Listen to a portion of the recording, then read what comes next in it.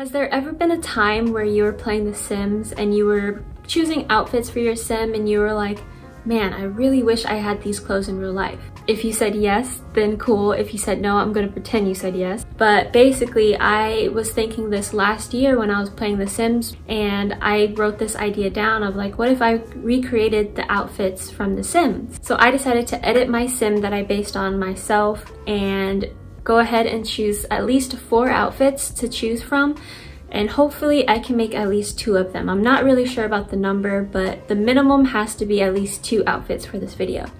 So because it is a lengthy video, we're gonna go ahead and get started.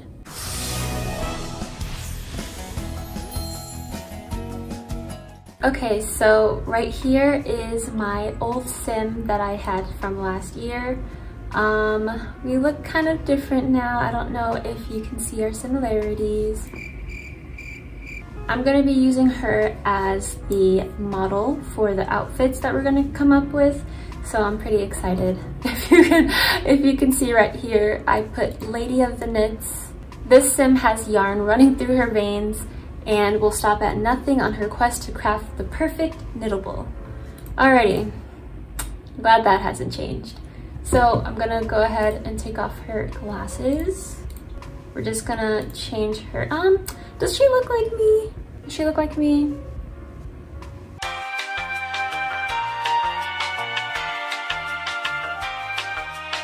All right, her face is fine, works for me. It's as close as we're getting, I guess. I don't know what I look like. I wish I could at least bookmark the things I like, you know, but whatever. I don't know if I want to do it for winter time. It will make more sense because it is winter time. So I think the theme for this is going to be winter. So all 4 outfits have to be winter themed, just because winter outfits tend to have a lot of knit and crochet pieces, and that would kind of make it easier on myself. But I can't just do full-on sweaters because that's kind of cheating, you know? So I have to spice it up a little bit. So we have this little, it looks like a seed stitch knit sweater, which is cute, or like a moss stitch sweater. Ooh, that looks amazing on my skin. She's so pretty. I like that, that's cute. That would definitely have to be made with some wool. It just looks like a wool sweater to me. Also this right here, it's a knit sweater vest, like a cropped sweater vest with just a basic baby tee under, and they have like some cute colors. I definitely want to do one that's more like grunge style in terms of color, and then more pastel pink, baby doll type color, because I think this is really pretty as well. And these days I've been really into like baby blues and pastel pinks and lavenders and stuff like that. And like I've always been obsessed with green, but I think I need to cool it on the green a little bit just to spice up my wardrobe. This is cool. I'm not sure how I would make the ends of the sweater really sharp like this, but it is really cute and creative, I think. But it's creative on the bottom, but it does look like kind of a boring sweater. I mean, the stripe, oh, okay. I see why it's broken now.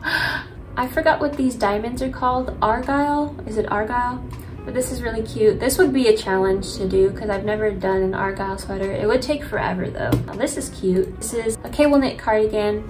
Looks like it was scrunched up, so like I would probably make the sleeves really long and then scrunch them up on the arm to make it look more like the sim. So you just make the front and the back exactly this. Oh wait, no. You make the back with like the V-neck with like decreases, and then you do the same with the front, but the only difference is you're making 2 panels instead of the 1 panel like in the back. And then you do the 2 arms and then add the ribbing. And then we have just like the basic version without the knit cables on here, which is cute. I played around with this sweater before when I was playing The Sims, and I think I definitely for sure want to recreate this sweater. I love how it's short in the front and long in the back. It looks like it's chunky. I love the V-neck and how it kind of slides off the shoulder a little bit.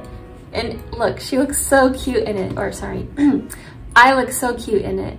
I feel like honestly, to get these pants in real life, all I would have to do is just buy some wide leg black pants, and then I would just have to take the time to paint on the Care Bears or embroider them. I want to knit some shorts. If I could knit shorts like these, then that would be cool. For socks, I kind of want to learn how to knit socks. Like, look how cute these are. If I could knit like these socks or something. All right, so I'm gonna go ahead and make her outfits really quick and I'll be back. 3 hours later. All right, so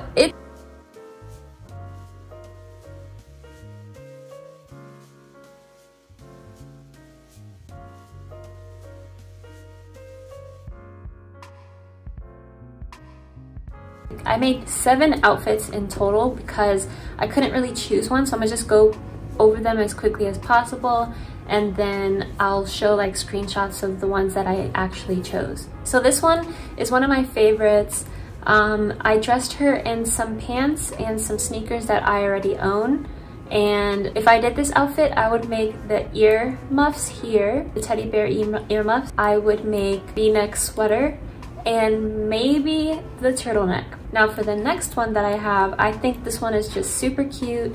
I have some leg warmers over some boots that I want to buy very soon, so I think that'll be cute with this outfit. I would crochet this skirt and then use like some fuzzy yarn on the bottom to do this fluffy rim that's identical to this one on the sim. And then I would obviously make the scarf like this one. I would make the brown sweater vest as well as the brown beanie and the turtleneck that she's wearing. So essentially this entire outfit would be completed. I want to bring up really quick that with this one, because I made this one with brown, I was thinking of changing this one to this red instead, and then it'll match the shoes. But I really like how the brown looks. But I also enjoyed how this would look, and then maybe put a white turtleneck underneath. But I don't know. I kind of want to stick with the brown one with this one. But yeah, this one's gonna take a long time, but I think it'll be really cute when it's done.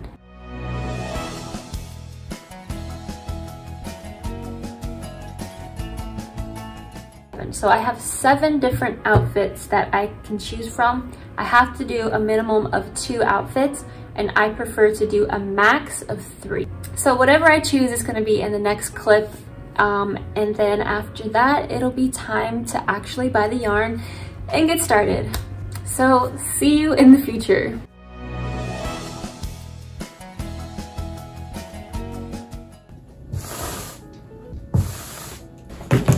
I don't know if you can see me, but the yarn has arrived.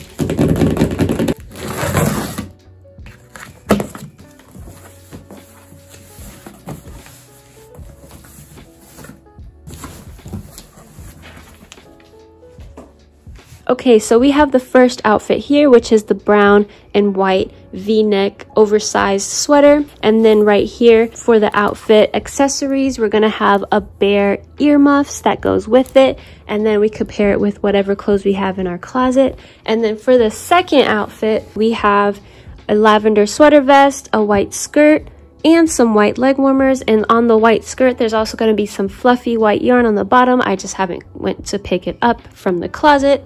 And then for the third outfit, we have some Hello Kitty pants. I have some white yarn in the closet also, and also whatever white yarn is left over, I can use for this as well. So now it is officially time to attempt to create the Sims outfits.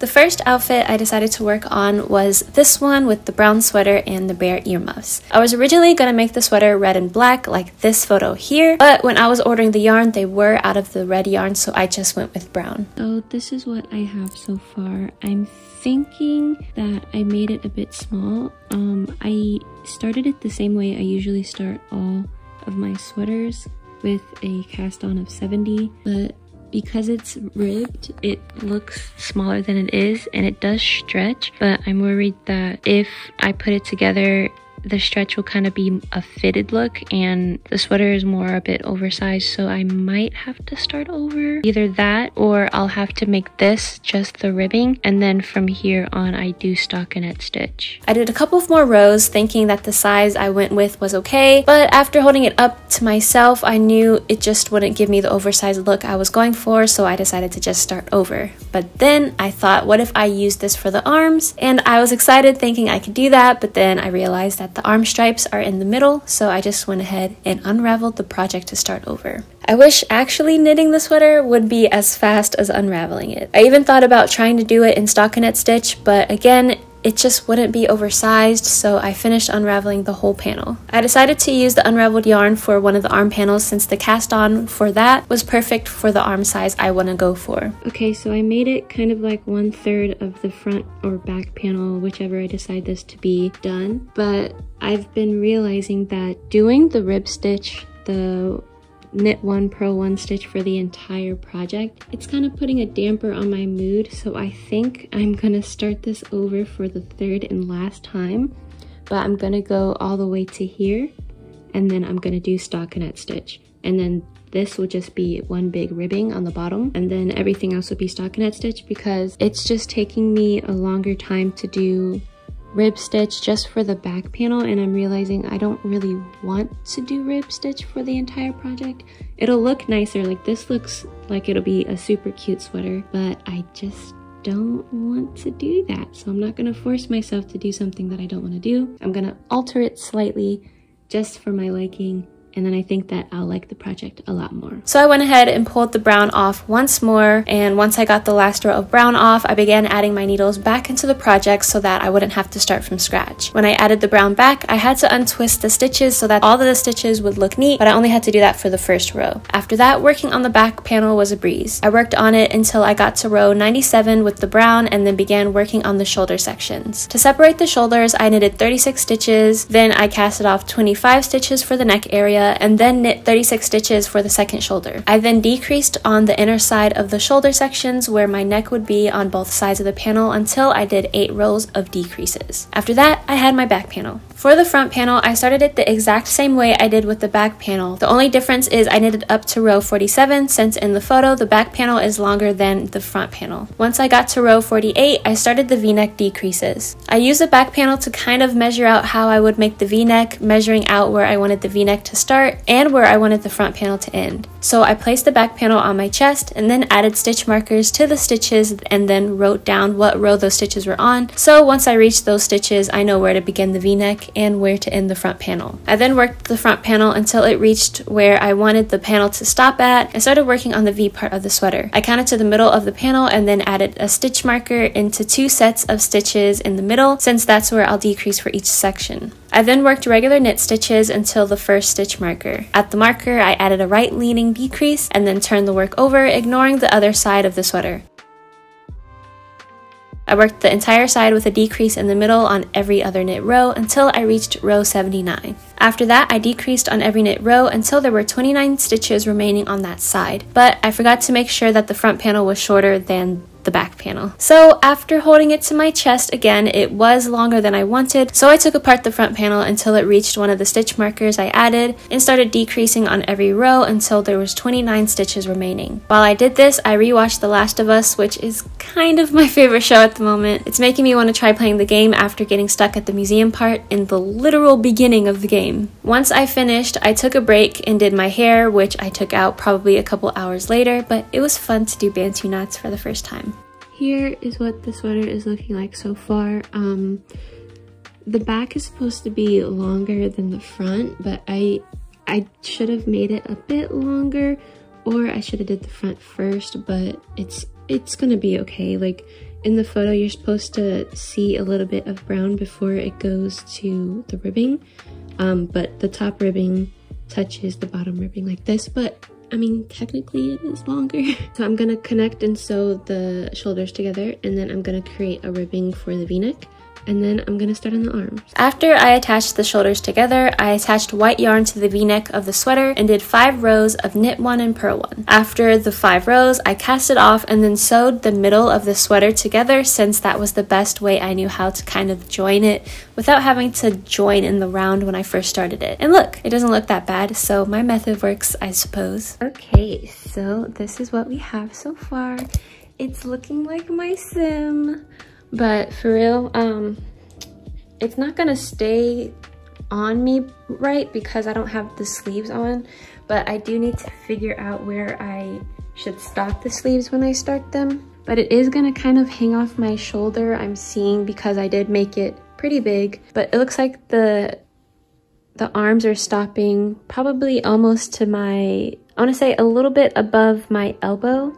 So I'm just going to make the arm until it reaches that part, and then it's probably going to be a tiny bit oversized, like probably reach like where my fingers start, and then I can roll it up like in the photo. But so far, so good. It's not ribbed like the photo, but I think this is perfectly fine. I got started with the arms, doing a cast on of 53, and then worked 3 rows of ribbing before doing the rest in stockinette stitch. I did 37 rows with the brown, then 6 rows with white, and 6 rows of brown, 6 rows of white again, and then finished off with 9 rows of brown. I then attached the arms to the sweater, and it was complete.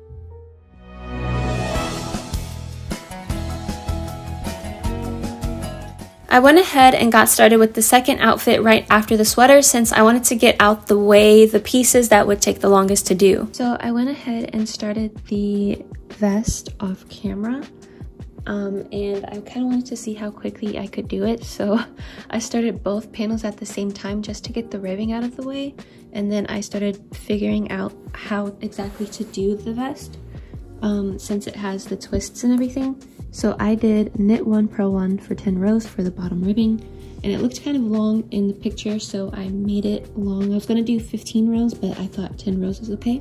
And then I just kind of went at it with the twists.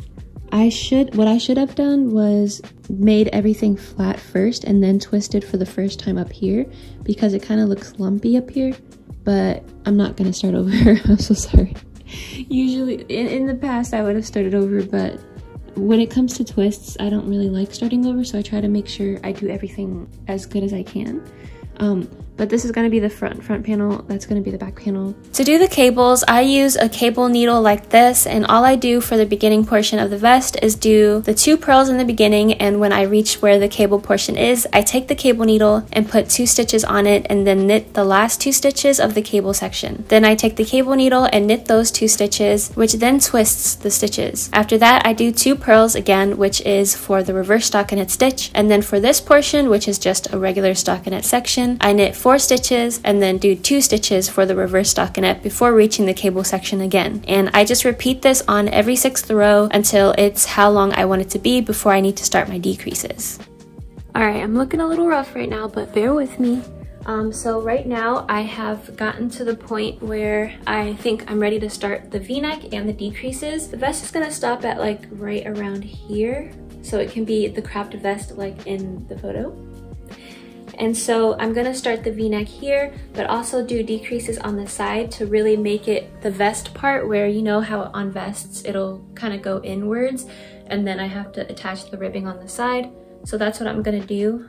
When I put it to my chest like this, it shows that for it to be right here, I have to stop the decreases around here, and that's about 10 stitches on that side. All right, so right here are the points where I'll be decreasing until it reaches this part right here, and then I'll just continue to work it normally while still making the v-neck. And I think that gives it a good area so that when I do the ribbing, it'll fit properly. Hopefully this works, because honestly, half the time I don't know what I'm doing. So I also marked the middle of the sweater and then marked the 2 stitches on one side and the other 2 stitches next to it to indicate which stitches I'll decrease in for the v-neck. So I went ahead and started the row with a decrease in the first 2 stitches and then worked the cable and the row like normal until I got to the stitch marker. At the stitch marker, I added a decrease and then turned my work. Now, until the end of the section, I'll only be working on this side. For the arm decrease, I decreased on every knit row until I finished row 47, and continued to decrease for the v-neck until there were 2 cables left showing. So here's what it looks like after I finished all of the decreases on the arm side and in the middle. So this is kind of, if I'm making it stop right here, then it's already kind of reaching my shoulder. So I think I'm gonna cast off here and then finish everything that's on this side, and then the front panel will be done. And that's exactly what I did. I cast it off, reattached my yarn to the other side, and finished the other shoulder right away. Once I finished the back panel, I went ahead and attached the shoulders and the sides together. Then I attached the yarn to the v-neck portion of the vest and did knit 1 purl 1 for 4 rows. After casting off, I sewed the 2 ends together at the front of the vest and repeated this for the armholes as well, and then the vest was complete.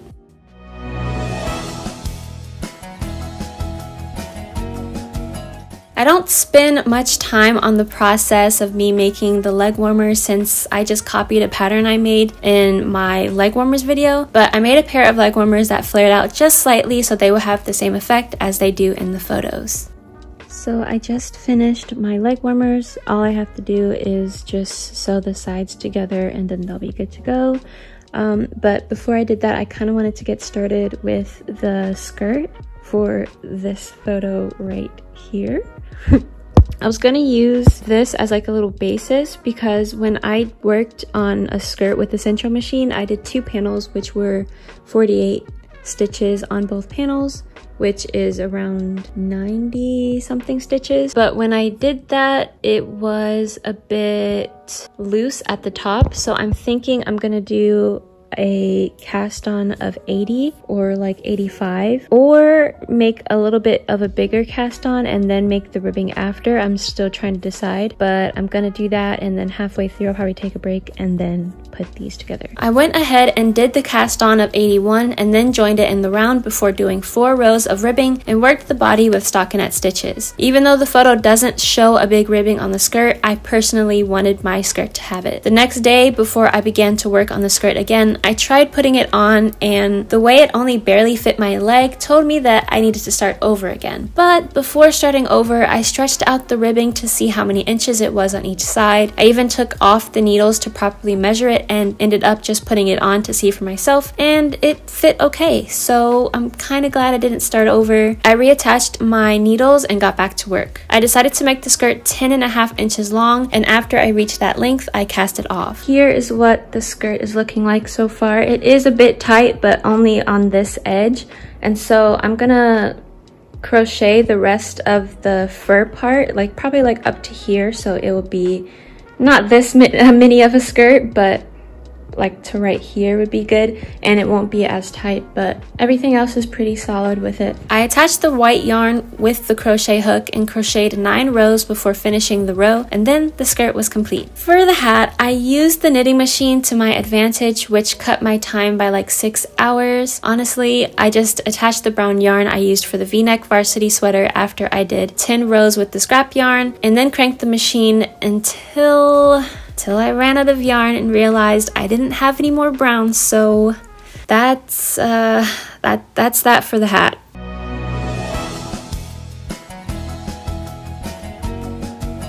I then focused my attention to the earmuffs, which did have enough brown to complete. I started off with a magic circle and then chained 6 into the magic circle before pulling the tail closed to start my work. I then did an increase into each stitch to bring the stitches to 12 stitches and then continue with the pattern written here.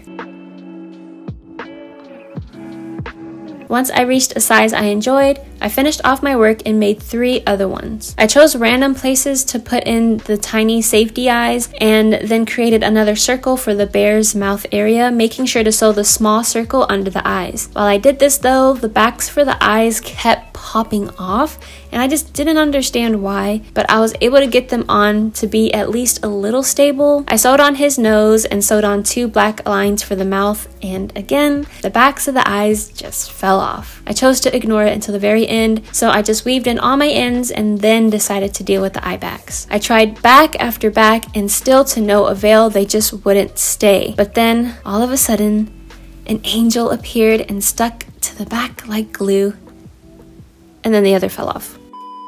After finding backs that wouldn't fall off, finally, I got started with connecting the backs to my baby bears. I slip stitched the sides together until it was almost closed and then took some brown yarn that couldn't make my beanie and stuffed it on the inside. Then I slip stitched the rest of the baby bear closed and repeated this on the other bear. For the part that actually connects the two, all I did was chain 35 and single crocheted for 6 rows before sewing ends to the back of the earmuffs. I messed up on my first attempt, and on the second one, I decided to sew it to the back of the bear, which was perfect, except it was off to the side and I had already weaved in the tail, so there's nothing I can do about that, unfortunately. The last thing I did was add a chain to the bottom of each bear just to be able to tie the earmuffs to my head, which was a chain of 35, but if you are going to do this, I recommend making the chain longer so you can actually tie it under your head. Because I didn't have braids in my hair anymore, I went back into the game and changed my Sims hairstyle to fit what I had going on. And now to really turn myself into my Sim, I had to look the part as well. So I took the time to first do my makeup, which I'm honestly not that good at, but I tried to copy what my Sim had on and I think it turned out okay. Then I got dressed, did my hair, and now I reveal the outfits. The first outfit is here to show and I am loving it. This is the first outfit. I made sure that I kind of did my hair like her. Like if you can see, she has bangs and I'm not cutting my bangs. So I just kind of bobby pinned it right here and then left out these strands. And then I did the little back twist on the sides and then put on my silver earrings just like her and then did the outfit. I think it's really cute. I like it. The one thing I do feel like I should have done was I should have made this part of the skirt bigger and then I should have done the top ribbing last. So I start from this stockinette, go all the way down, add the fluffy, and then towards the end I attach yarn on the top and do the ribbing so that it would have been more secure, because if I bend over it's not gonna be that great. But this is what, see, and you can also see like my underwear, so we're not gonna turn it around. But yeah, this is what it looks like. I really like it though. And the leg warmers came out really cute and they go perfect with my boots that I have. And yeah, I like this outfit. I probably will have to remake the skirt, but this is an outfit that I would wear. When I made this, I started it off with a ribbing, like a 1x1 rib for the entire sweater, but I was impatient. I was like, I can't, oh, my nail just broke. That's perfect. We love it here. But yeah, I was like, I am not doing 1x1 rib for the entire sweater, so I just started over like 3 times and then just did it with stockinette stitch, and I did make it pretty big. It is bigger than I intended. However, with this hairstyle and semi-decent makeup, I guess, I don't know, and these cute little earmuffs that I made free-handed, I think it's really cute. And I also have those red Converse on. I intentionally put red Converse on her because I knew I had red Converse, but you know, yeah, I think it looks cute. I thought the other outfit was gonna be my favorite, but I am a person that likes cute outfits that are really comfortable, and I like mini skirts, but at the same time, I just like to have my legs out, you know, and I can't do that with mini skirts. I mean, you can do it if you want to, you can do it. No one's stopping you. The one thing with these earmuffs is this eye keeps popping out. It hasn't popped out yet when I put it on for this little showcase, but I mean, I'm not gonna touch it either. And the other thing is I'll probably go back and make a longer chain, because this one's kind of hard to tie because it's so short, so I'll probably attach more yarn and everything. This was the first time I used this type of cotton. Usually the cotton yarn I buy, I tend to avoid it because it's like really rough, but this is actually a very soft cotton and I was really happy with it. So if I want to do things with cotton from now on, I'll just use this brand.